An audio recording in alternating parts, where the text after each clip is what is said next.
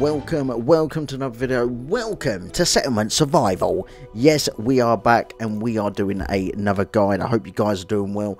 I'm not doing too bad. Thanks for asking. I know you didn't ask, but just in case you did, I am not doing too bad. So, I had some messages, yes I did, about the good old food issue that you get in the first year of Settlement Survival. Now, your main goal really is when you first start out, you need to make sure that the food is going to be one of your main priorities. Food and water in your first year. After that, you'll concentrate more on clothing. But here today we are dealing with food. So how can you get more food? Right, well, farms are obviously one of the biggest things to actually get. The standard ones like this are good, but you can actually get bigger ones that you can just do yourself. The bigger the field, the more people you will need to actually produce the food. Okay, so you've got food. That's one way to actually get more food, if you like. If you can get two people doing it, it gets it done quicker. So the second way, not very good in the winter. The second way is a hunter's hut. Okay, as you can see, they will get meat. The more people you put in there, the more yield you'll get for the hunter's hut. So that's two ways that you can get food. Three ways is a livestock. So you can raise livestock here and lower the amount you kill. So the start slaughter would only be 4, for instance, for that. So now he's going to kill quite a bit of turkeys, as you can see there. So you've got that field, hunter's hut, and that. The next thing you have got is a gathering hut. Okay, I don't think I've just got this one on this quick game that I'm doing. So we can actually put one of them in now. So a gatherer's hut. Now the best places for gatherer hut are actually in the woods. So we're just going to stick that there, for instance. So a gatherer's hut will collect all the vegetables and stuff that are lying about within that circle. They will not collect any vegetables or anything over that circle. So everything has got to be in it. The more people you put in there, the better chance you get of getting seeds and food. So the next way of getting food, or better food, is going to the development tree. Going to it's not, it's logistics actually. Go to logistics and start to open this. Now a basket gives you plus 50 more food wise. Okay, you do need reeds, so that is something you can't do probably straight away. And then backpack expansion. This is increased by 80 for the people that are picking up stuff, picking up vegetables and bringing them back. Okay, so they will carry products to warehouses after their backpack is full. So this gives them an extra 80 spaces. This gives them an extra 100. Now if you can, obviously this is a bit later on in the game, but a handcart would be absolutely brilliant because there's 150 capacity. But that is much later on. So food wise, you've just got these 5 sort of ones. You've got farms, hunter's hut, pastures, and the gatherer's hut. So that is 4. Now if you go to development and you go to processing, and then you've got meat processing. So meat processing is obviously basically a butcher, and it produces meat, so you can get it chopped up.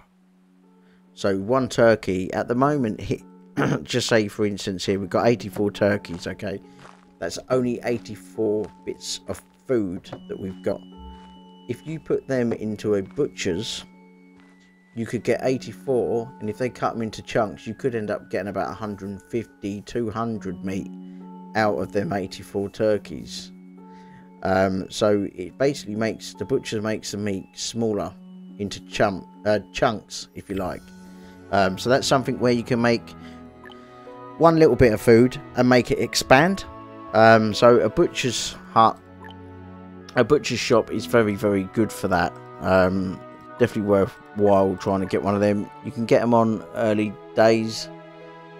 Beef, turkey, and alpaca meat. Okay.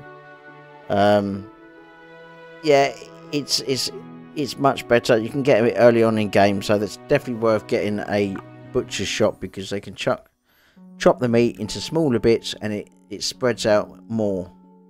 So yeah, that is basically that. And from what I can think about, guys, that is really all you can do. There is another way of doing it that's early on. You can do it straight away. Is you can have small trading. So you can do small trading, and you can actually bring food in. Now, you don't have to use coins if you don't want to. If you haven't got any coins, you can trade with various factions that are on here. If I've got, say, I've got some iron ore, I can exchange it, or some spirits. If you're going to do that, make sure you look at all 4 factions or 5 factions and make sure who is actually buying the more for coins. Then you use the coins to buy some food if you really need to, if you're that desperate inclined. And also, just a little tip. So say I just want to say, right, I want to gather plants, okay, and I want to gather plants here. That's all I want. Just want to gather plants. Let's get on it. Let's crack on it. Let's boom it. Let's boom it. Right. Now, as you can see, these will start to gather loads of plants, as you can see, okay. But when you done it, they didn't do it. Right. Now, this is a thing, okay. Now, 11 people have gone to get them. If you've got no people up here, they won't collect nothing. Because it's only the labourers that will come and gather the plants. So you're trying to get them to collect food, but they're not doing it. The reason behind that is because literally you need to make sure you've got labourers. If you're desperate for food and you haven't got a lot of people, you need to reduce something on people. If it's a builder, take it down to 1. You're not building nothing, you're just getting food. So get rid of all the builders, turn it off. And that's how you turn it off there. You turn the whole lot off, get them to gather vegetables, wild fruits and so on, so you can get some more food going in. If you do not have anyone up there, no one will collect any thingy. You can keep doing this and keep doing that and say, oh, come on, collect it, collect it, collect it. But they won't, because you haven't got any labourers. It's only labourers that will pick up the actual vegetables out in the wild. So you need to reduce the number. That's one of the reasons why you'll find that you keep doing it and they're not actually going to pick anything up. It's because they can't. You haven't got anyone to pick it up. Everyone in jobs, let's just say it's in the winter, I can close that field. They will automatically become a labourer. As you can see, we've got 11 there. If I close this field, we're on pause. 11. If I close this field, it goes to 13. So when if you keep it like this, they will stay like that even in the winter if they're not planting. Them 2 people there are still connected to that field. They won't become labourers. They won't become and do something else because they're field people. Okay, so you need to close it. Now them 2 people will become automatic labourers. So I can close this one. Now we've got 15 labourers. So you can actually close the fields down in the winter when you're not growing like I am now. I can leave them off. And it gives me another 4 people extra there. Now they're labourers. So now they're going to go out and gather some plants. So I've got 15 people now gathering a little bit of plants, wild vegetables and so on. And that will make that go up higher. So remember, if you've got no labourers, you've got no pickers. Thank you so much, guys. I hope this has really helped. Until next time, I muchly appreciate you being here. And if you can, please leave a like on the video. Share it if you need to share it. And please subscribe down the bottom right hand corner. Just another little tip just before we go.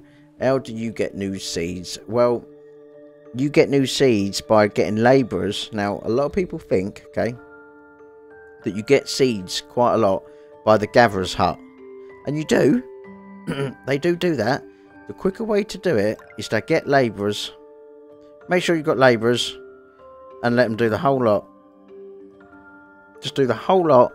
Make sure you've got labourers. They will start going out and they will actually find new seeds when they're picking it out in the woods and the forest.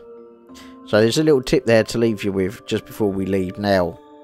So yes, very, very, very important that is.